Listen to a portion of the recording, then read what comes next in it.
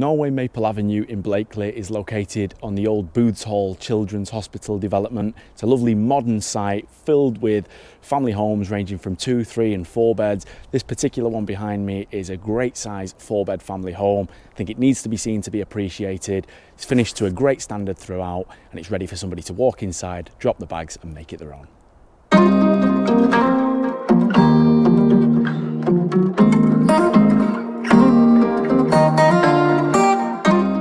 Now what we sometimes find with new builds is they can feel a little bit boxed in, especially with 4-bed ones. It's like they've crammed all the rooms in just to make it a 4-bed house, and that's absolutely not the case with this one. In fact, as soon as you step inside, you realise how much house you actually get here.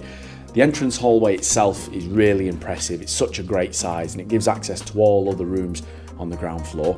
The room straight ahead of us there is the kitchen diner, and that's where we'll look first.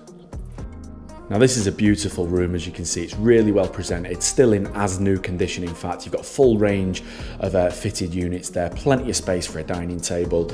You've got the French doors looking out into the rear garden as well. And you've also got the utility room here, which is perfect for those noisy appliances and for additional storage.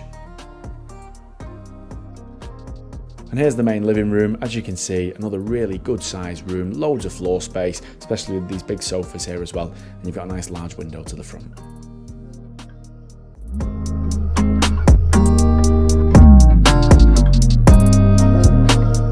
Bedroom 1 is positioned to the rear of the property, so it overlooks the garden. I'm told it's a lovely bright room, and you've also got the ensuite shower room, which is beautifully finished with floor to ceiling tiles.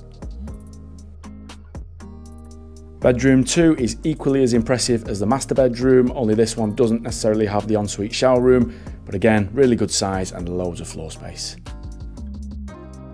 Now bedroom 3 is quite interesting. It's a really good size single room, and because you've got this recess here, it allows for the bed to be tucked in there, which gives you loads more floor space. And then we've got bedroom 4, which is a single bedroom, but it's currently used as an office, which I'm sure many people can relate to. And completing the internal accommodation is the family bathroom.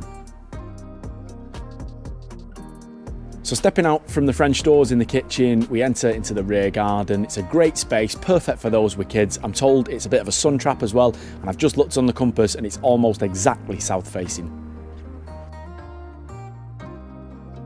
So there we go, a beautifully presented 4-bed family home on a gorgeous, quiet residential development. It's absolutely ideal if you're a young family, and it's also perfect if you're looking for access to the city centre.